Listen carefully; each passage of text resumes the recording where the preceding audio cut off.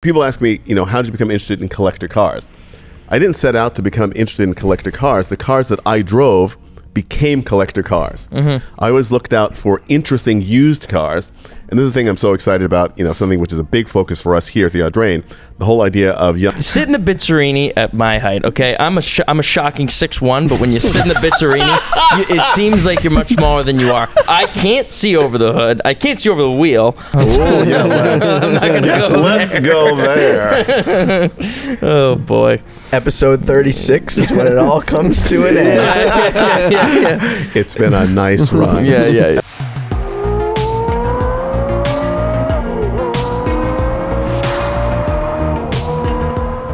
Hey, so welcome back to another episode of In the Driver's Seat with ABS. Before we start off, remember to hit that link in our bio. We are trying to all grow mustaches here. I don't know about myself, but we're all participating in Movember, and we have a team link down there. So join our team, donate. We really want to raise as much money as we can for all of the causes. And actually, the more likes this video gets, the faster our mustaches grow. Yes. I've heard that. That means we need a lot of likes for my mustache. Yes. Yep. Yeah. We got work to do. So next to us here is a very familiar face here on the Audrain Museum Network, Mr. Donald Osborne. Hold your applause, please. Hold your applause. Yeah. we finally got Donald on. He's been evading us for a long time. 35 episodes. But who's counting? And Sean, I just want to say it's really great to finally have the face of the Audrain Network on next to Donald. So we're happy to have you. I'm happy to be here. It's been great. It's been a good 2 years. Yep. But yes. I'm, as you guys know, I'm very, very nervous about being here. I'm sure you are. Because, you know, I had to do a couple of tryouts before I got here. Yes. You know, 7 episodes with Mark Green and Cars Yeah, with Wayne Carini and Jay Ward on their podcast, Sure. with Matt Farah and Spike Ferriston. So I think I might be ready for you guys. So yeah, if I make a mistake, just help me out. We'll help you out. We'll walk you through it. Thank No you. problem. Yeah. I'm very, very nervous. We'll be the judge of that. What is the point of this whole podcast thing? Well, we're just here. That's what our viewers are trying to find out. We've been trying to get to the point for almost 2 years now, and here we needed a little warm up. 2-year warm up. We got Donald on. It's no problem. No, but thank you for sitting with us. And you know, I think we just wanted to sit down. A lot of people see you on our channel and other. You know, Jay Leno's Garage, etc. And I think this is a good opportunity to maybe for us to ask you some questions that you don't often get asked, for some viewers to know you a little better. I think this will be good. You know, because we spend a lot of time with you. You know, maybe too much time. Yeah, I was gonna say. My desk is right outside of Donald's office. It's a lot. My first question is, how terrible was it to track me around Italy during the Mille Miglia for 4 days? Oh my God, that was unbelievable. I'd done the Mille Miglia 4 times. This is the 4th time with you, Antonio, and it's an amazing event. It is absolutely epic. You know, you're behind the wheel 13 hours some days, and it was really terrific to watch you cover 1,200 miles of Italy, snacking all the way in a tiny 500-kilo car with 46 horsepower. It was absolutely astonishing. It was 600 kilos after I put in all my snacks each day. Well, that's the thing I couldn't understand. It's, you know, without making this TMI. Yes. I could not snack the way you do and not like take a break every 40 kilometers somehow. Very important but, you know, question. Did you guys speak Italian or English? I spoke Italian. Antonio responded in his version of English. Lo so che è molto difficile per te di parlare in inglese perché la macchina era molto piccola e non c'è abbastanza acqua o cibo. Il cibo è più importante per me. Ah sì, più importante della benzina. Perché io devo mangiare. Sam, we need subtitles. Yes. Yeah, we actually had a lot of fun on the Mille Miglia. I always say after I've completed one, okay, that's it. I never need to do it again. And then probably about a day later, you think, well, wouldn't it be fun if, or do you remember that great moment when, you know, you don't remember the fact that, you know, the soles of my shoes melted the first day off of my feet, and the fact that Antonio is a terrific guy. He is amazing on the road, on the track, on a motorcycle, in a car. direction giving and taking is not really his thing. He does not take direction well. You tell me it is like, would be. The other thing is that, you know, somewhere on the roads of Italy are about 500 pens just on the road that just flew out of his hand, dropped out of the car. We had our favorite moment in the entire event was when literally the hand of God himself came down. Antonio's got the pen in his hand. It flies out of his hand. The wind pushes it back into his hand. He catches it again. Wow. It literally boomeranged into my hand. Wow. That's incredible. Yeah, it was astonishing. So, yeah, that's the Mille Miglia. It sums up the Mille Miglia, I think. Yeah. Going off of that, Italy, Italian, as a kid who grew up in New York City, where did your connection to, I mean, you're those who know you, obviously you love all cars, but you have a special connection to specifically 50s Italian cars. I know that's the stereotype for you, but you know, you've written a book. Hey, Donald that's is in not English a Porsche and guy. Italian. But you obviously have you have a place in Italy. You have a very strong connection to Italy, and as a kid who grew up in New York City, how did that connection occur? Actually, growing up in New York City was part of that connection. I grew up first in the what's called the Twin Bridges area of Manhattan, between the Manhattan and Brooklyn bridges, and it's right next to Little Italy, Chinatown, City Hall, that district. So I grew up in a place where there are a lot of ethnic peoples, and so I had a lot of Italian neighbors, and so sort of the sense of Italy was with me from a very young age. As for my love for Italian cars, that is a slightly more complicated thing because, as you said, I love all cars. Right. I mean, I've owned cars from France, Germany, Japan, America, and of course Italy and England. But it's one of those things that a lot of the culture really attracts me to it. It's the spirit of Italy, you know, Antonio notwithstanding. It's the spirit of Italy, the architecture, clothes, food, wine, just the spirit of it. And I see that in the cars of Italy. And I think that when I was a little kid, I used to dream about having a time machine or a transporter. And I find that when I drive cars that really have great national character, it just takes me to that place. Right. I could be here in Rhode Island, I could be in New York, could be in California. When I'm behind the wheel of a great Italian car, I'm in Italy. Yeah, makes sense. And yeah, no, that's good. Where was it when you were a little kid? Where did you transport to with your time traveler? Wow, I transported everywhere. I remember a great dream of mine had been, you know, it's very funny, when I was first born and first growing up, we lived in a project in New York, in Lower Manhattan, and we had a 3-bedroom apartment. And so my parents had their bedroom, my sister had a bedroom, and my 2 brothers and I shared a bedroom. Correct. And we had a bed for my oldest brother and a bunk bed for me and my middle brother. And I slept on top, of course. And I always wanted to get a steering wheel so that I could play that I was driving a car at the dashboard of being my bed head. And my father kept saying that's a ridiculous idea, so he never did it. Which is why when you visit my office today, I have this obsession with steering wheels. Right. And that directly comes from my childhood. I would love to get in cars and just drive myself wherever I wanted to go. I was manic about reading my older brother's car magazines. And so I would read Competition Press and Auto Week and Road and Track and Car and Driver and Sports Car Graphic. And I'd imagine that I was in all these places and pretending to know how to actually pronounce the names. I was shocked years later as an adult when I actually learned how to pronounce the name of Olivier Jean de Bien. Like, ooh, and you have Citroën. that picture of you as with your brother building that model car, right? When you were, how old were you in that? I was 8 years old in that picture, and it's a terrific thing. I often say I don't remember being that happy as a child, but obviously I was. At least certainly that afternoon. We were finishing building a model of the Lotus 29, car that Jim Clark drove at Indy. And I am just ecstatic.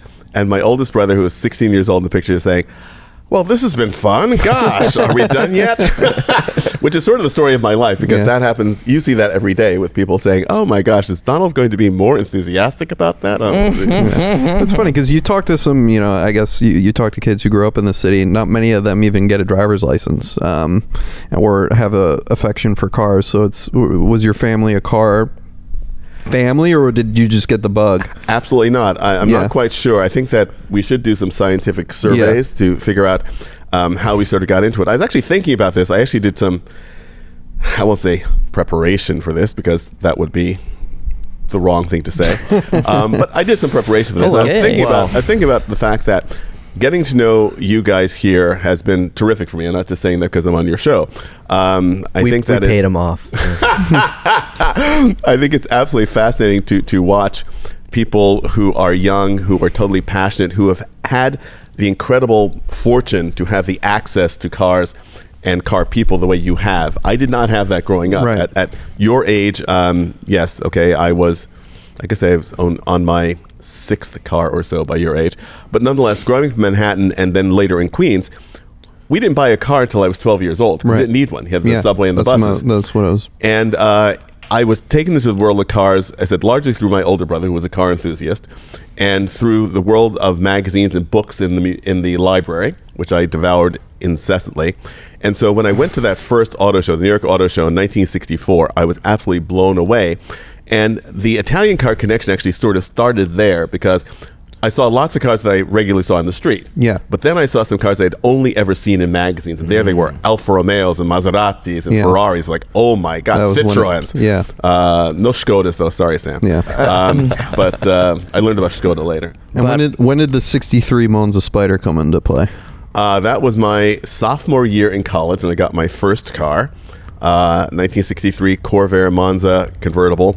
Black, red interior, white top. Again, for a kid from New York City, the most exotic thing you could imagine because very few people in New York had convertibles. So this is a car that I always loved, again, because the Corvair to me was the most European of American cars. Right. Rear engine, the great design. And they're also amazing fun cars to drive. Amazing cars to drive. Absolutely. Ralph Nader notwithstanding, I mean, they're no more dangerous to drive than a 356 or a Beetle. Except for the fact, of course, I love telling my Porsche friends that, and I love 356s. Yep. But that, the Corvair had far more power than the 356. So yes, you could get into more trouble in a Corvair if you didn't pay attention to tire inflation pressures. You did a great video on the Corvair that we have in the collection, and you can see that here. That car is absolutely astonishing. I love that car so much. And one day we'll have another Corvair. But it was something. You talk about my connection with Italian cars. My first car obviously was an American car. My next cars were all German. So it was a very interesting thing. So. Yeah, I remember you telling me that. That's funny. So with the Italian car connection, and obviously you speak Italian very well, you were an opera singer. Is that why you learned how to speak Italian, or? Yes and no. I took Italian in high school first, before I actually really started singing seriously. And of course, as an opera singer going to school, I had to study the languages. One of the reasons why I didn't go to a conservatory, I went to a university instead, the University of Hartford, Hart College of Music, because I had to take the university language courses in addition to taking singing diction courses. So I took Italian, German, and French. And again, it's about the culture. If you're going to be a good performer, you have to understand what the culture is that this music comes from and what the characters mean.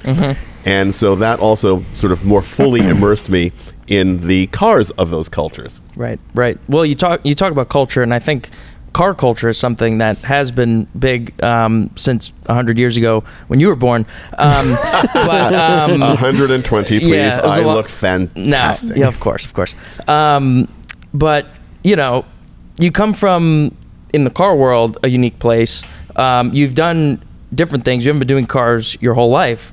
I guess my question is, A, why cars? And then B, kind of coming to present day, what makes the Audrain so special? Because we talk about how fortunate we all are to have this position. What makes this space unique in the car world? Well, to you, who's been there? This is all we know. So. You mentioned the various things that I've done, and I often joke about the fact that I've made 5 90-degree turns in my life through various careers. Cars were always in the background, and I think that all the various things that I've done in terms of singing, exactly, have a graphic play here. In terms of singing, retailing, advertising, marketing, communications, even the work that I've done with nonprofits in the performing arts space. All those things have come together in this job. which for me is absolutely astonishing. And the fact that it's here in Newport. That's one of the things that really attracted me to Newport, because again, I love history. So to be able to see all these cars and experience them and share them in this incredible setting, I think means a lot to me. And I think it means a lot to the people that come to the museum, that watch our videos on YouTube and see us at shows. We have a connection that's really about experiencing the cars, using the cars, driving the cars. And that, I think, is one of the things that makes me most excited about being here, because that's what I'm all about. Right. Right. I think you look at a lot of other events and a lot of other spaces and around the world that have similar outreach to what we do, and it coming from a different light. Like, everyone here from the top down loves what they're doing and wants to grow what we are and bring us to a new place. And it's fun to be along for the ride, right? It's providing access is what is most exciting to me. And again, coming back to what I said about you three guys, it's the fact that you have the opportunity, which so many of your peers don't, to sample, the latest supercar and all of that, but also great classics from the 1930s, the veteran cars. You know, you see the entire range of cars, and you can get a sense of, for instance, what a supercar is in its time, in its age. Right. You know, you think about some of the veteran cars that could go 100 miles per hour. Oh, absolutely. Brakes. You know, that is a supercar. And that's what I say the most, especially with, like, you know, cars like the 356 Carrera 2. And for those, it's a 4-cam, 130 horsepower car from 1964, Porsche. First Porsche with disc brakes. But that car is fast today. Yeah, so, dude, like, going moves. back to your time capsule or time machine, like, that's what I do. I'm like, I can't even imagine how amazing you would have felt in 1964 driving this, and how ahead of its time it was, and how compared to what America was building at the time, exactly. and how such a small 4-cylinder car could propel you down the road. And insane. it's so much fun now. And, you know, the car, you know, I was born in 90. Think about that. You know, that car was way ahead of my time, right? So, yeah, I think that's what I enjoy the most, like you were saying, is driving and experiencing, smelling, feeling these cars, being able to see them be brought back to life in restoration, and then again sharing them, because, you know, a big part for me, and I've said this in earlier podcasts, you know, there was no social media when I was growing up, you know, so the only way I saw cars was when I would go to a car dealership. You know, I would watch a television show. You know, we talked about when I first met. I first saw you on What's My Car Worth with Keith Martin. That was the first time I was exposed to you on Velocity. So that was my exposure to cars, and I used to beg my dad to bring me to car dealerships. But the biggest thing was when the very first time I saw a Ferrari Enzo was in like 2000. It was the year it came out, so it was at 04. Yeah, like 04. 04, 05, and it was in New 03, Jersey, and I was at a 04. Land Rover dealership, and across the street was a Porsche dealership, Paul Miller. And the guy pulled in the Enzo, and I literally ran across the highway to go see it, because, like, when are you going to see this? And he let me sit in it. He started it. That's so cool. Now we all have that opportunity to share, and that, for me, is the best part of this. And I think, you know, a lot of people in the car community, maybe not a lot, but there are people who don't realize how easy it is to get a kid hooked on cars. Like, if a kid's in the museum and it's like, you want to sit in it? It's like they freak out. The parents freak out. Everybody's freaking out. Pictures, videos. It's stop the press. It's like, it's a huge deal. And it's like, for me, even like if my babysitter brought their new car over, it was a big deal. Yeah, right. So the babysitter or the car? The babysitter. Oh, hello. And the car.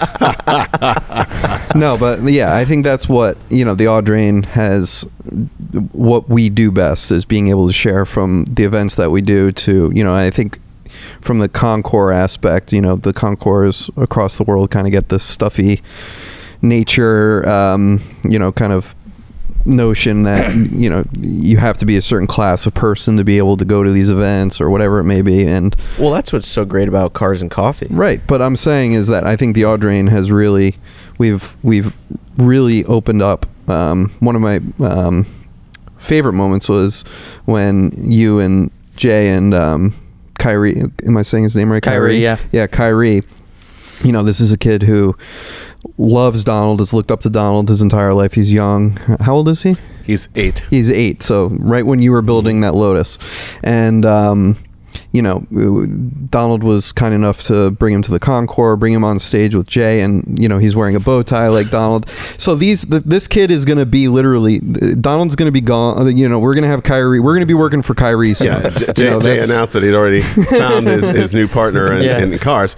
And that's the thing that with Kai, excuse me, he and his parents live in Connecticut. Yeah. And I met them at a Cars and Coffee, and they said they drove from Connecticut an hour and a half because Kai wanted to come to a Cars and Coffee, possibly meet me, but just to go to the Cars and Coffee as well, to see cars and see motorcycles.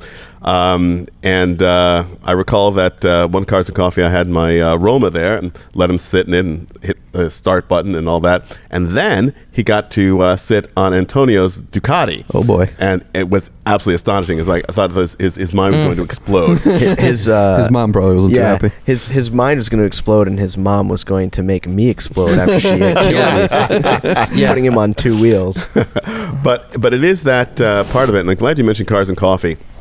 It's in the context of how I feel about being here at the Audrain. The Cars and Coffee scene is one of the most exciting to me after spending, and again, no disrespect to my friends in Southern California, after spending 11 years living there.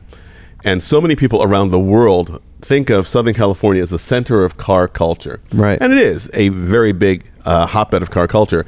To come here to Rhode Island and experience the car culture of Rhode Island and southern Massachusetts and eastern Connecticut is astonishing, because these are people who really are passionate about their cars. They drive them even in the rain. Oh my God. And they all want to share. They don't come to Cars and Coffee to talk to their friends and sort of stand in a little clique. They walk around, they look at other people's cars, and so many people have thanked me, and I'm sure the same is true for you. Some people have thanked me for the Audrain for bringing this car culture to Rhode Island. And I always respond, we brought nothing except a space for the car community to come together the way they haven't had before. Yeah. And that's amazing. I love it. You go to events, sorry, Sean, but not sorry. You go to events even around the state, and they're cliques. So you've got the tuner guys, you got the Porsche guys, you got the Corvette guys, you got everything. But we're the only ones that bring everybody together, which is really cool. And people ask all the time, well, you know, why am I parked next to this minivan? It's like, because they're at the event and they enjoy their car and they enjoy coming. It's not about the car. Right. And also what's so unique about the New England Northeast is that a lot of cars that come to our Cars and Coffee and come to our show, you know, this is like a 3rd generation car that's been pulled out. You know, their parents bought it on their last dollar. It's been in we have a car at Park Place, that a Volkswagen Beetle that the current owner's parents bought new, and it was in a house fire, and it was the only thing that survived. And you know, you just, a lot of the cars that come to our shows have a story, and a lot of these cars have been there their whole life. That personal connection. Yeah. A lot of the, you know, Southern California cars, you know, they end up there. So that's what I've sort of seen. So in your career, as you progress through your career, were you working to buy cars? Was the point of working to buy cars? I think that's kind of always been my drive, no pun intended. No and yes. My car collecting, because you've had a lot of cars. If you could list them after, if you can, I think that'd be a fun game. We'll have to do like a list. It'd be like credits. Well, again, you have to remember, again, growing up when I did, and you grew up without social media. I grew up at a time where there were no computers. So I first got into computers back when I was writing programs in DBase 3 to do staffing at Macy's, which I was running at the time. And so I first got introduced to the whole spreadsheet. Right. So Excel was brand new. And so I thought, oh, you know what? I'll list all the cars I've owned. Oh, boy. And I kept up the spreadsheet for about a year and a half. And I realized that there were so many cars I had forgotten. And then I realized I couldn't actually do this because it would be endless. And if I was still working on that spreadsheet, it'd probably be on cell, like, you know, line 10,004. And I became interested. People ask me, you know, how did you become interested in collector cars? I didn't set out to become interested in collector cars. The cars that I drove became collector cars. Mm-hmm. I always looked out for interesting used cars. And this is the thing I'm so excited about, something which is a big focus for us here at the Audrain, the whole idea of young timers collecting moving Right. forward. Mm-hmm. A lot of people get into their heads that, oh, that's just a 20-year-old used car. It's a 20-year-old car who, through time, Will be a 50-year-old car. has proven itself to be interesting. Yeah. Yeah. I mean, they made a lot of boring cars in the teens, the 20s, 30s, 40s, 50s, Sure. 60s, 70s, 80s, and 90s, and the aughts. We don't remember those cars. We don't have to. But the cars that really meant something to us emotionally, meant something to the market, meant something to the manufacturer, they rise to the top. And so for me, my Corvair was my first car. It was an 11-year-old used car, but it was an interesting car. In a column that I wrote for Linkage Magazine, I talk about my relationship with Porsche, which I know that this is the all Porsche all the time This network. is the P Club. Exactly. Forbidden P word. I was wondering, actually, I was looking at my watch to see how long this could go on without anyone mentioning Yeah. Porsche. I think it was. I talked about the 356. Yeah, you talked Yes, about it yes. Yeah, immediately. we're That doing was well. like 10 minutes in. We're doing well. But my second car was almost a 356. Oh, yeah. This is right. And Yeah. so I've loved Porsches for a very, very long time. They really sit in sort of the core place of what I admire most about a car. First of all, it's the design. The 356 is directly derived from all of the great streamlined 1930s racers, which I love. And the whole idea of maximum output for minimum input, which is what Porsche was all about, made its reputation, that really speaks to me as well, Yeah. Yep. and spoke to me for a very long time.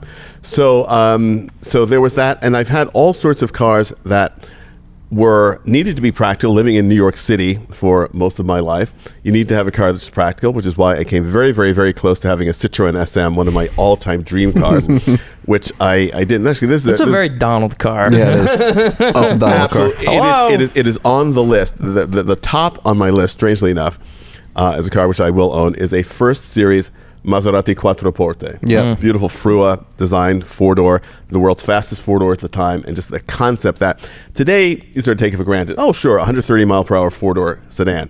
Not then, not in then, right. 1963. Right. And so that's also on my list. But I'll just tell briefly the SM story.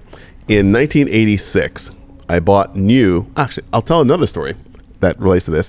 In 1986, I bought a Mitsubishi Montero. They had first been introduced to the market. And it was the car that I owned for the shortest time ever. I had it for a month and a half. Wow. It was horrible. Somebody thought it would be a really great idea to put in this car, because it was an off-roader, Yeah. a suspended seat like they Yeah. have in an 18-wheeler. Oh, so I like imagine this. driving that It's in New air York seat. City. Hey, Yeah. Mary. You felt like you were on an ocean. You Yep. kept rolling, and of course it had a wonderful both altimeter and attitude. Yep. Attitude reader. Attitude How reader. pissed are you Yeah. driving this How- car? How sassy, how sassy is Donald today? It was unbelievable. So I had this thing that this is absolutely awful. And they were also, of course, because they were just introducing Mitsubishi to the U.S. market, they had great incentives to buy it. So Sure. I got a great discount over list. And at the same time, Alfa Romeo had introduced the Milano, 75 in Europe. And I thought, Yeah. this is so cool. This is an amazing car. So I traded my Montero after a month and a half in for a new Milano. It actually gave me more for the trade-in than I paid for the Montero. So that worked out quite well. And so I'm driving my Milano, and I bought it from a dealer in Manhattan called Zumbach Motors, the world's worst dealership ever. They were a great legacy dealership. They had been the place where you bought your Alfa Romeos, you had your Bugatti serviced, all Yeah. this stuff. Was it on legendary. 10th Avenue? Was it- Exactly. yeah. Precisely. And so I bought this car, and I loved my Big New York my guy Milano. over here. That's where all the Absolutely. dealerships are. Exactly. All right. Loved my Milano, drove it all around, and I'd had it for just about a year, and I brought it in for a service, and I'm chatting with one of the salespeople there I'd gotten to know, and we were talking about cars we loved, and I mentioned the Citroen SM. She said, "Oh, my husband and I have an SM." I said, "Really? Would you think about selling it?" I said, "Well, I don't know." And of course, even though I was years away from working as an appraiser, I still followed the market. I knew what cars were worth. So I knew that the value of an SM, which was then, again, a 12-year-old used car, was about the same as my Milano, as a 1-year-old car. So I said, "You want to do an even trade, my Milano for your SM?" Maybe I'll talk to my husband about it. They lived in Princeton, New Jersey. I drove down to Princeton, gotten to That's the not like Morristown, is it? No. Oh, what a horrible place. That place is a dump. That's a story for another day. What a Exactly. Yeah, Exactly. Never in my life. That's a story for at least 12,000 feet. Yes, exactly. in a prop airplane. I love you, Yeah. Sean. So no, Princeton is not like Morristown, but Kind of is. well, it is sort of, but slightly more historical and Yeah. whatever. But, So way better is what you're so saying. exactly. It's got a university there. People may have heard of. Bulletproof my windows. Fucking dump. So I get down to Princeton, and I get to this SM, which is white with a brown interior, brown leather interior. And anyone who's never seen an SM, you have to look at the seats. The seats are the most remarkable thing. Yeah. They're like Yeah. these amazing leather recliners. Absolutely amazing thing. And so I get into the car, and it's a 5-speed manual, of course. I don't want to have an automatique. And so I go out for a drive in the car, and of course, they have those wonderful button brake pedals. So there's no travel on the brake pedals, it's about pressure. Yep. Really? Hydraulic, Really? pedal. Yes. very Italian. I take it out, and I'm taking it for a drive, and I get to the first stop sign, stop the car, and the guy says, "Oh, how many of these have you driven?" I said, "Never, just the first time." I said, "Wow, you were born to have this car. It's absolutely amazing. Nobody's had that kind of feel." They're not great. So I get back to the house. We agreed to do the deal. Fantastic. I drive back to Manhattan. And, of course, you live in Manhattan, you park in a public parking garage. Right. So I announced to the attendant at the parking garage, "Oh, I'm getting a new car." I said, "Really? What are you getting?" I said, "A Citroen SM." I said, "Oh, you can't park that here. We don't take exotics in this garage." Oh, boy. Then I call up the insurance company and say, "Well, I'm getting this car." "Okay, what are you getting?" "A Citroen SM." "Oh, well, you've just paid the premium for the Alpha, so we'll cover your new car for the period of your premium, but after that, we won't cover the car." So I'm thinking, okay, I could get the car and not have a place to park it or a way to insure it. Then I realized at that moment, and for many years afterwards, that God was looking out for me. The idea of running an SM as an everyday car in Manhattan in the 1980s would have been insane. Yeah, that would have been rough. So again, just like I was saved from a very bad 356 back in the 70s, I was saved from this wonderful SM, but I will have one day. So would you call the guy and we're like, not happening? Oh, he understood completely. Yeah. I mean, you know, Yeah. it's what can you do? So is that the one that got away, or is there another car? It's like, oh shoot, I wish I had. Maybe not a deal that you missed or something like that, but just a car from a period for a price that you would say, that's the one I wish I had. This is a 6-hour podcast, correct? That's right. We can make it as I long need as you one. want. No, I I have need a- one. Yeah. I need one. For me, it was, in sophomore year of high school, if only I wasn't sitting in math class and I had $5,000 to buy an E30. Or like me, like in like the 7th grade during like the housing crisis. Yeah, it's like, last oh, year. if only I bought real estate. I know. If only I bought real Dang. estate, in 7th grade. Shoot. If only I had 20 cash for clunkers. I don't know. What was your miss story, Sean? My Miss Car, I don't know if I did test drive an E30 in like, when was that? Probably. Here's the M3? thing. What's the E30, generation M3? after the E30? E36. So I drove. Sorry, I'm offending you guys. Did you hear the tone in our voice? Yeah. I was Yeah. like, Sorry. It's like, not even- Isn't it a .42.0? Yeah. Yeah. So I drove an E30. I'll get into the dots if you want me. No. So this had to have been. This was probably like 2000. Come on, continue, Sean. Keep going. 2009. Spit No, it out. 2010. Yeah, come on. So I drove. So they're cheap. They're cheap at this point. cheap For everyone who E30. doesn't know, 2010, bottomless pit. E30 M3s, $10,000. Go ahead. So I drove an E30 M3, but then I drove the E36, which is much. You drove an E30 M3. And then right after, because they had both for sale, okay? And the E36, 10 times better of a car driving. That's all I'm gonna say. I know. Well, But I didn't buy either of them. Okay. I'm going to break in here and actually answer the question which they asked Yeah, me. well, Well, then you asked me a question. No, so. I did. Well, let's go back to Sean. It was a foolish idea, I realize. But that's okay. In about 2 minutes, I'll be walking off the set in a huff anyway. Yeah. But is it 3 minutes? I'm sorry. I know it's scripted when it says to walk No, off no, the we're set. good. We have plenty I of don't know, time. You got Okay. 15 minutes. to No. So I got a question for Donald after this. This is I also have a question. as I said, there are actually too many for me to list. The most recent one, let's just talk about that. I need the one. I don't want I don't want you to dip around the question. This is what is the car Like you a wish? presidential debate. The one. I'm met here her in with college. I am Who? here. The one. The You're one. saying the one. The one that got away. You know, I met her in college. It's all. That's great. It's all over. That's great. That's another sad movie. I'm sitting here with three Distinguished gentlemen. ostensible car guys. The most distinguished how many, gentlemen how many, you've how ever many, met. Three Stooges indeed. How many times have you been asked, what's your favorite car? I sent A it to question Sean which is- last night which on is Instagram. unanswerable. Nope, I got my It's answer. completely I have an unanswerable. answer. I got my answer. You can have your favorite car for this moment in time, this second. That can change. No, I've got my You're answer. not car people. You're not car people. I'm sorry. This is the You moment. gotta have an answer. Fantastic. This is the moment when I walk off the set in a huff because I'm sitting here with three people who are not car people. Wow. Impatient. If you are someone who is Clickbait. only Porsche, only Corvette, only Ferrari, Yep. only Aston Martin, only Austin Healey, you are not a car person. Sorry. Donald Osborne, have declared that you are not a car person. You heard it here. So what car got away? We're dodging. We are beating around the bush. My favorite Actively. car of all time is the Ferrari 458. It's been my favorite car since when it it's came a out great in car. 2008 or 2009. I love that car.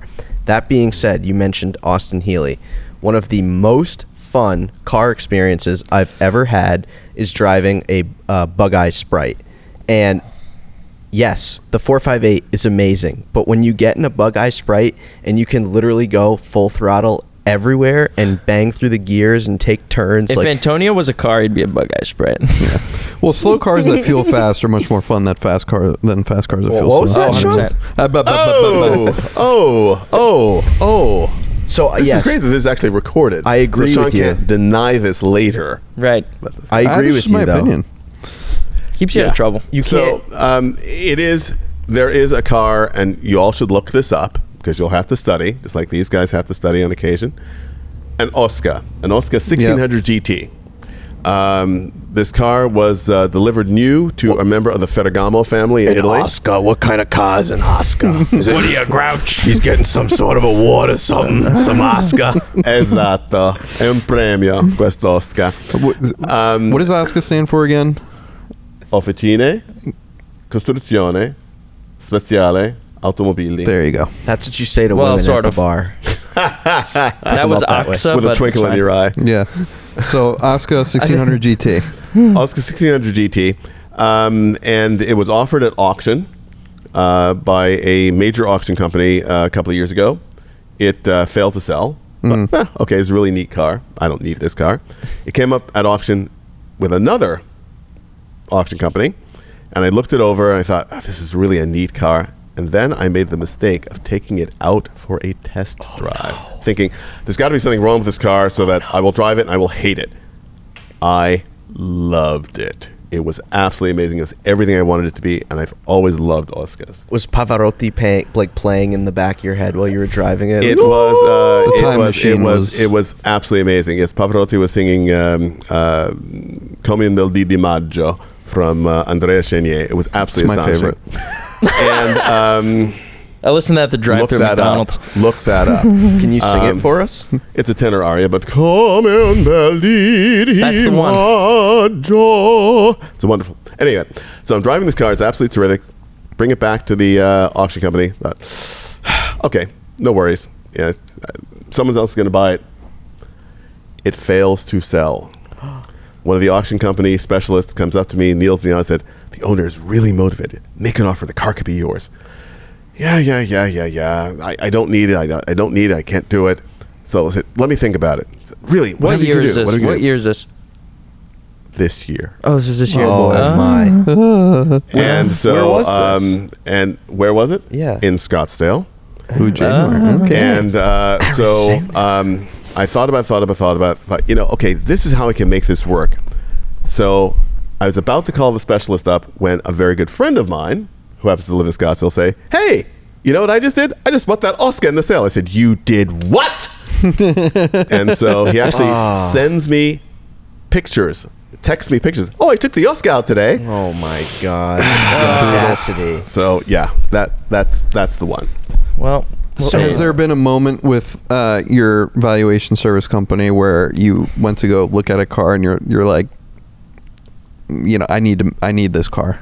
Ooh, that's a good question. Were you like, okay, because you've probably seen, obviously without Sir, breaking, it's worth nothing. I'm your attorney. I know I'm your Sell attorney. the car. I'm your attorney today, but without breaking attorney or client privilege, what was there a car that you were like, I can't believe this? I'm glad you mentioned that because one of the things, I am an accredited senior appraiser with the American Society of Appraisers, and the Code of Ethics clearly states, as does USPAP, the Uniform Standards of Professional Appraisal Practice, that as an appraiser... Say that 4 times fast. Exactly. USPAP.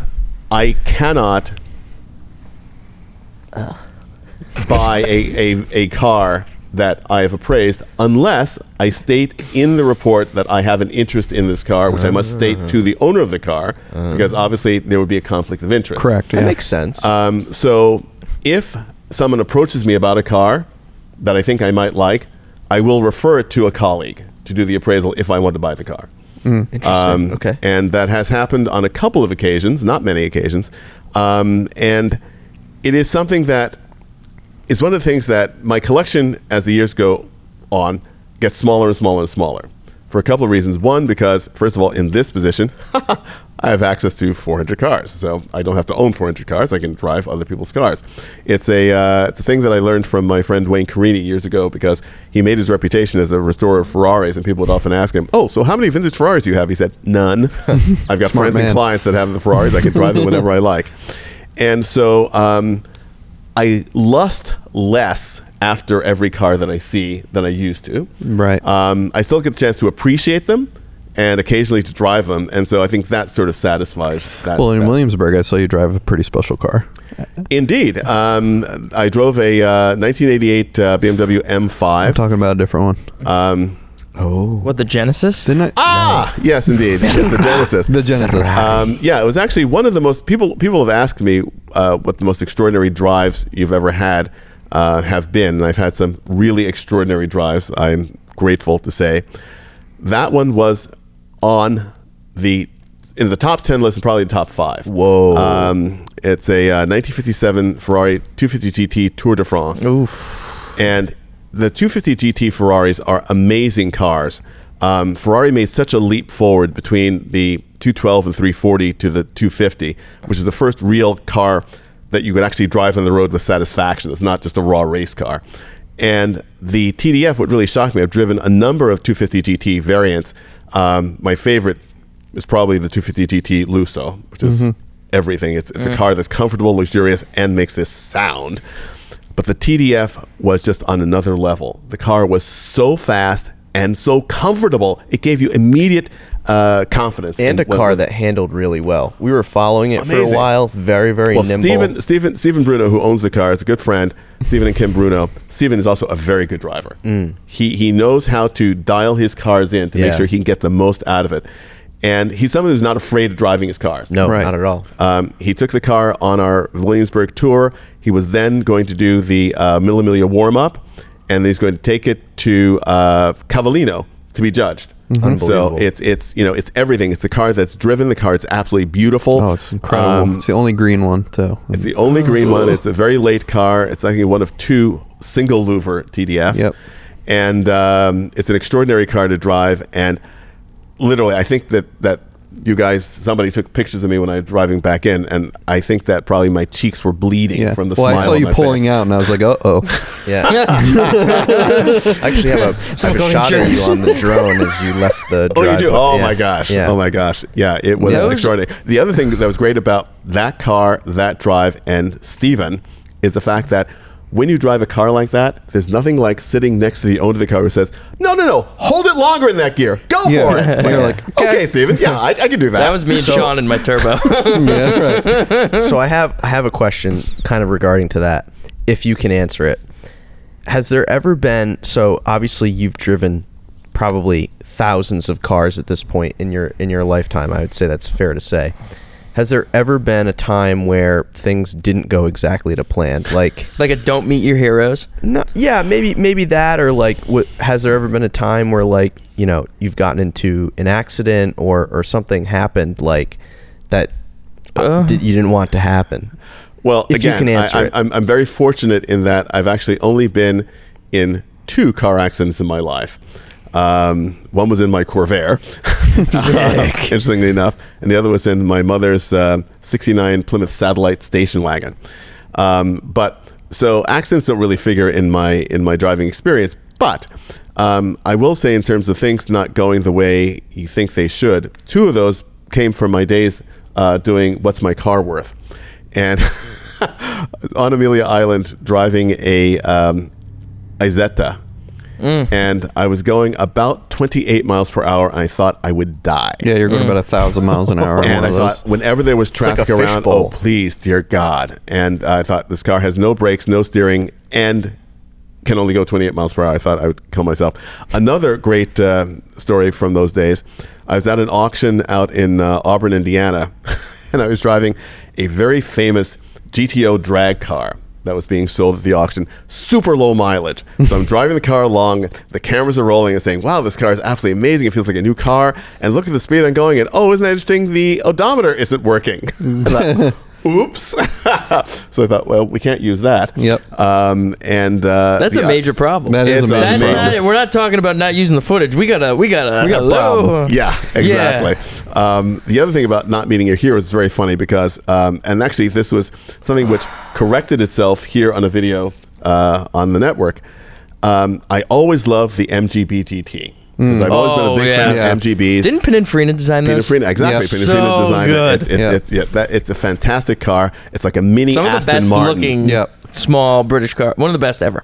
Yeah, absolutely look at, astonishing. And so fantastic. I thought I drove one on a rally. It was the MG Club of Oregon, driving to the National MG Convention in Reno, Nevada. Wow. And so Keith Martin put together a group of 3 cars. It was this exercise where he bought 3 MGs for $5,000 and made sure they were roadworthy. And we were driving them to Reno, and then readers of the magazine would drive them back because nobody's going to commit to driving them. I was going to say, you're going to sell them at the convention. And so we switched off between the Roadster and the GT, and I was so incredibly disappointed in this GT. I thought, oh, God, now that I've done this drive, I need to buy one. I laid down and the feeling went away. Yeah. Then driving the MGC here in the collection. Yeah, we drove it last year. It was That's a fun revelation. Car. That is absolutely a fun fantastic. Car. So what I would do, and I'm a big fan of honoring the original intent of the builder. In the case of an MGC, I'd probably put an MGB interior in it with the metal dash, the wonderful leather seats with the piping, and I'd do this sort of, not a resto mod because I'm going backwards, but just do this thing to give it the interior spirit to go with the performance. Right. Well, it's funny you said that because there's a member who is also a lender to the museum. His name is Nick. He's a local guy, and he saw the video of you driving the MG, and that was his reasoning. He saw how much you enjoyed driving it, and then he went on Bring a Trailer and he bought one, and you were the reason as to why that he bought that car. And then I drove. That's fantastic. I drove Better the get car. your commission out of that. Yeah. Commission check. I drove the car back in July, and I thought it was fabulous. Super, super fun to drive. Dude, there are so many cars like that, you know, the one that comes to my mind is a Miata. One of our members, Steve, has probably the best Miata I've seen, one of the best around at least. And driving that even for 15 minutes was like, there's so much fun. Oh my God. Well, it brings out so many feelings, and the steering's perfect, and the clutch is perfect, and the sitting position's perfect. And That's it's what's just glorious great. about like a small 2-seater sports car. I mean, I often get shocked by cars that I never will, like, I'm like, oh, it's cool, but then I drive it, I'm like, that's what shocks me the most. It's not cars that like you know the new Porsche 911 is going to be amazing. You sit whatever, in a Speziale and it's like okay, it's going to be no problem. It's going to be great, but it's that, like I said that I actually passed you driving, and I drove that new Alpha that we purchased at the Audrain collection. Whoa, that thing I need to drive that car. Insane. I love that car, and I always make fun. I don't make fun of Donald, but I'm like, I have no. Yes, you do. You make fun of it. I have no interest in Alfa Romeos. It's just not. I like GTVs, but you know, and that is my cup of tea because you know, like the Alphaholics cars, whatever, kind of has that vibe. But that car, holy is like you bring up a great point, which goes back to my declaration directly to camera about who is an actual car enthusiast and who is not. Because my favorite story of car conversion is my dear friend, Mr. Chester, who made fun incessantly of my Fiat Panda. Yeah. Didn't get it at all until he drove it, and it's like, oh my God, I love this thing. This is absolutely amazing. And this is my point that the prick won't sell it to me now. Absolutely never. It's a part of it. My games is shop. I'm going to actually give it to Antonio as a gift. You can't buy it, but Antonio could have it as a gift. I am 100% in the will. No. This is not good. Now I'm going to walk off. In a huff. What do I get? You and I are going to pull up in Barry's Transport and steal that Panda. Whoa, from Antonio. that's my car now. Come on. Oh, yeah, I know where it's getting a fresh engine rebuild. Precisely. For me to blow it up. Precisely. The entire point, again, that we talked about when you guys first started this podcast is to share the experiences that you have in actually experiencing the cars. Again, not to diss anybody out there in internet land, but I find that the more cars I've driven, the softer my opinions become about cars that I have not. I don't know. Right. It could be wonderful. Very true. And I leave my mind open to that experience. And that's one of the things, again, I'm so happy and grateful for the opportunity to drive these cars on the network, because I get to experience so many different things. And you get a true, you know, when you buy a car without driving it, you need to sell to yourself when you're driving it that is great driving experience. Like, you know, I'm driving it, it's going to be good no matter what. I've got a commitment. I'm committed to it. Well, but now we have, you know, we drive some supercars and you're like, oh. But you can have a completely open mind about it. Open mind about it. That is so like true. Donald will hate me when I say my "Don't Meet Your Heroes" moment is right over there behind Steve, the Pizzerini. Oh, you should. Yeah, I agree. That's because you didn't know how to drive it. Right. That was my "Don't Meet Your Heroes" moment. You're not pronouncing it properly, Donald. Could you help him? The with Pizzerini. Pizzerini. Pizzerini. It's a Chevy. Spaghetti pasta. You know, well, you say something that's very funny. You say something as a joke, and then I'm going to let Antonio say the thing he's been dying to say for the last 10 minutes. Thank you. You say that as a joke, but it is a Chevy. Yeah. And that's not a problem. Oh, I agree. It is, and I've declared that's this. not the problem. It is the Corvette that the engineers in Detroit let me just would say have this. built. I know we're going on another tangent. What year's the Pizzerini? 68. Okay, so 68. 68. So one of the best cars I've driven in this collection is the 67 427 Corvette 4-speed. That car is so freaking good. It is so good. And I told Mike the other day that car sold me on Corvettes. that car is the quintessential Corvette. Gentlemen, and I use the word very loosely. incorrectly. I'm not gentle and I'm not a man. No, we're gentle boys. I offer you this challenge since I don't own either car. Yeah. Take both cars on one of our favorite roads here, which I will not mention, but you know the road near the beach that has a spectacular, my favorite turn in all of Rhode Island, a wonderful right-hander that the car settles down a hill slightly off camber. Take both those cars at 65 miles per hour, and you tell me which one you like better. Here's the problem. Until you do that, sir. Sir. Put yourself in my shoes. Sir, No. Until you do that, I think we have nothing to discuss. So gentlemen, Antonio had something to say. We're missing the point. We're missing the point. Thank you, Donald. Sit in the Pizzerini at my height, okay? I'm a shocking 6'1", but when you sit in the Pizzerini, it seems like you're much smaller than you are. I can't see over the hood. I can't see over the wheel. I don't have that problem. Listen, I don't have that problem. It's like, dude. Ci sono cuscini per I bambini. Yeah, I need a dictionary under me. I know what you're saying. He said you need cushions. I know. I need a dictionary. I need the new one that has Riz in it because I need all the height I can get. Well, again, with an open mind and the proper stature. That's the many problem. Cars, it's not the cars. I don't fit in it. Ecco. So what you're saying is during this like men's like mental health thing we're doing is that we're the problem. Listen, I'm happy to take the blame. I'm happy to hold myself accountable. But all I'm saying is, if you see me on Hinge, I'm 6'1". So anyway, what were you going to say? 10 minutes ago. If you can remember. If we see you on Hinge, it's like 99.9% dudes that watch this. What? So what? What's your point? All right, yeah, fair enough. So what were you going to say? Okay, so what I was going to say is like I'm not a muscle car guy, and I'm always like teasing Steve about muscle cars. But one of the most fun experiences that I had this summer was after we filmed Mansions and Motor Cars at High Tide in August, I think. We had it was all Fords in that episode, and I drove back. Hell yeah, brother. I drove. I'm a Ford guy, by the way. Yeah, Ford's all the way. I drove back the 06 That's Chevrolet. Chevy Nova Deuce is my favorite. Let me get my point out. No. Keep going. We got to call. No, I'm just kidding. I drove the 06 GT500 back to storage. Oh, the red Oh. one. And I had yeah, brother. so much fun. Well, that's a king of the road too. So I was like, wow, I am going to go to jail if I have this car.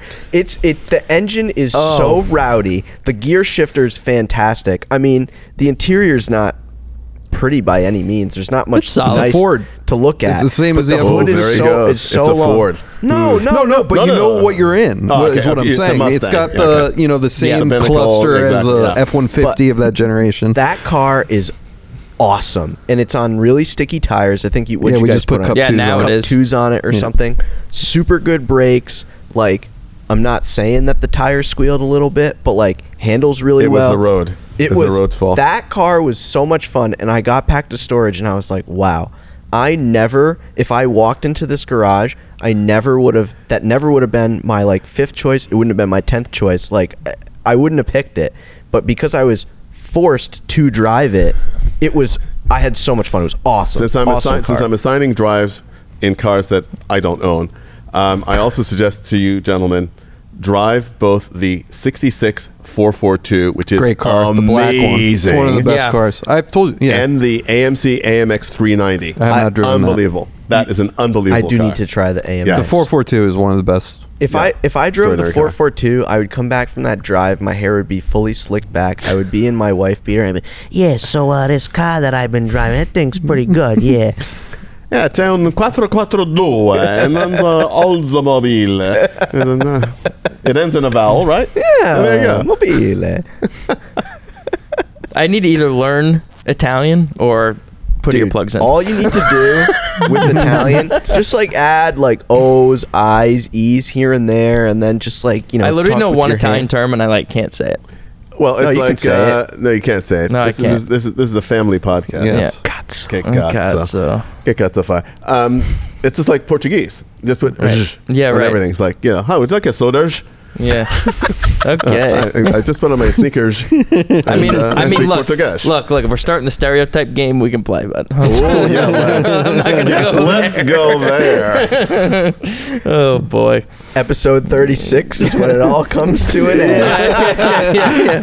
It's been a nice run. Yeah. And I'm really glad to have been a part of your final podcast. Well, it was your fault. It's your fault. It's really terrific. I think that you've taken the car podcast game to a place it's never been, never will be again, never and never go. should have gone. Yeah. In 2.5 miles, don't go there. Oh man. Well, we're excited. Me and poor Barry, we're leaving him Sorry, behind. Barry.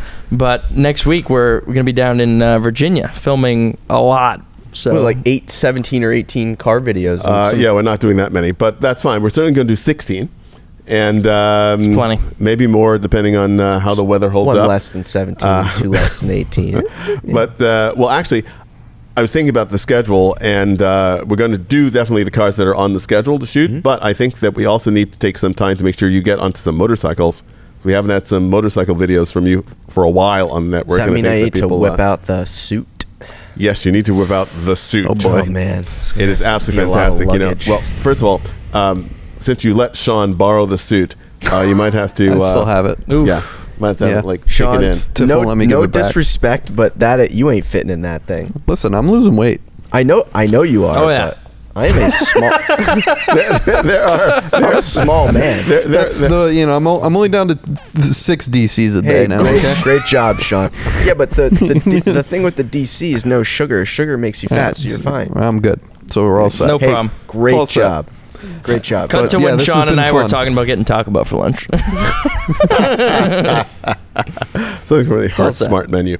But yeah, we're gonna have a lot of fun, and I really do enjoy those marathon days, sort of cars back to back to back to back, and obviously also getting a chance to do something again, which we do down there, is do ride-alongs. Yeah, So we have yeah. great dialogues about the cars, and we get to see actually on camera Ben Chester's mind actually opening while you watch. It's astonishing. It's Or absolutely just like I'm really good at doze acting. off in like pure boredom. I think this You're not that time. good at acting. I think this time me and Antonio should drive and scare the crap out of you. I think Donald. I've got Jay Leno for that. I actually don't need you guys Donald for should. that. Fine. I think we should do a video on like the Bruff Superior or something, and Donald should ride in the sidecar. That's in the sidecar. I think we were gonna say Donald ride the motorcycle, and I was like, that's a horrible idea. How do you say in English? Never going to happen. With the fuel tube. Yeah, it's very funny because I see all the time. Actually, we did a video on exhibition highlights of the exhibition that's in the museum, Stars of 30 Audrain Exhibitions, and we talked about the motorcycles. And of course, some of our great loyal viewers wrote, Donald, you've got to get onto a motorcycle. And you don't want to sort of respond to that. Thank you so much for your care, but it's just not going to happen. You can't write no. Exactly. Yeah, it's sort of rude. I'm not saying no, but Never. Dude, that's like, I don't know. That's the thing with motorcycles is, and of course, obviously they're dangerous, and a lot of people So are have cars, though. been affected from the negative effects of motorcycles. But every time I tell anyone I ride a motorcycle, it's always like, oh, are you in a gang? Do you do 150-mile-an-hour wheelies? Excuse me, but you have to answer yes because I'm here on this podcast. This is your gang. That is true. And yes, you do 150-mile-per-hour wheelies. I've seen you do it right. Gang. What would the Ducati gang look like? Not like this. A bunch of guys with mustaches. Dude, like us. it would be a bunch of guys like me in the suits, and then you're just like... just doing the walk like I saw Goodwood. people talk about like, your stereotypical, like the Italian culture, cars and espresso in Italy. I will never forget, the most Italian thing I've ever seen was in Rome. Guy's coming through an intersection. He's on a moped. He is running a red light. He's got an earpiece on his cell phone, and he's going like this on the phone with a cigarette in that hand. It was like... It was magical. It was like, I need that framed in my living room. Dude, how can you talk on the phone without using your hands? I know. So people don't it was understand like, you. it was just incredible. And it just stopped me in my tracks. I also saw something similar like that. The American mind cannot comprehend. We were in Florence, and there was a guy who went by on a scooter, and he was sitting, and he had this like blonde chick who wasn't sitting on the back. She was like sitting like right here. She's like all like lovey and dovey all over him. He's like riding through the thing, and I'm just like, this looks like one of those posters from the 60s, like advertising Vespa. Incredible. Ben's like, my dream. I could never. I'm so uncool. I would never be able to pull it off. Don't ever say that about yourself that you're uncool. Let us say that. Yes, that's right. I say He it to you is so daily. uncool. He could never get away with that. Yeah, Well, it's again a word I want to say. I can't say it. So exactly. But it's been great having you, Donald. Yeah, we enjoyed this. It's been great being here. This is your what episode? 30. Wow. 36th and the 36th. last. Excellent. So If I had said what I wanted to say. call me back again for your 70th.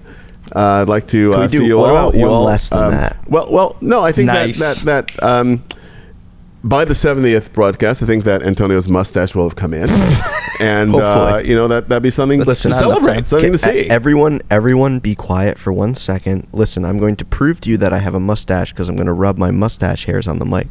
That's just, Thank you, Donald. You're welcome. that was just your lip.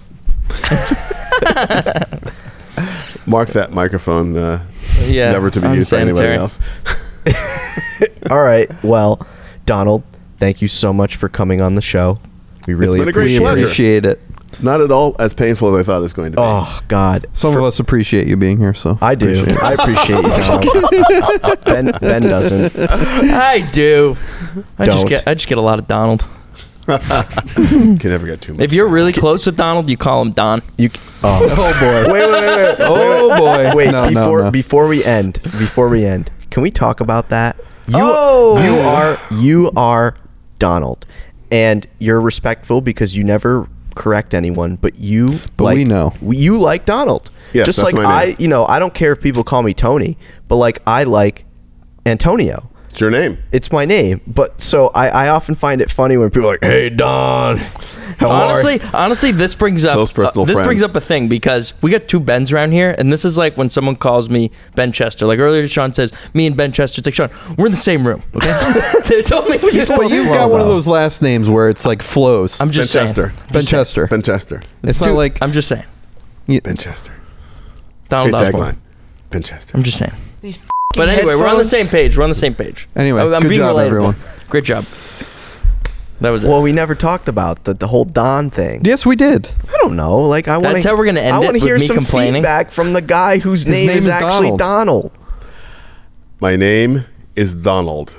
If you're a friend of mine, you Enough can call said. me Donald. And if you're a really good friend, Call me Donald. right? Perfect. Well, Thanks, Don. hey Don, thanks for joining us. It's been great being with you, Sean. You're welcome. When Well- I'm the liked one, that's a low bar. Extremely. Show him respect. He's the face of the network. Okay? Well, we really appreciate you coming out today, Donald. And, we hope you enjoyed this video. Remember to like, subscribe, comment. Let us know your favorite story from the podcast. Put something in the comments. Hit the like button. We need all that to help us get to episode number 37. Thanks. That was a nice rehearsal. When are we going to do it?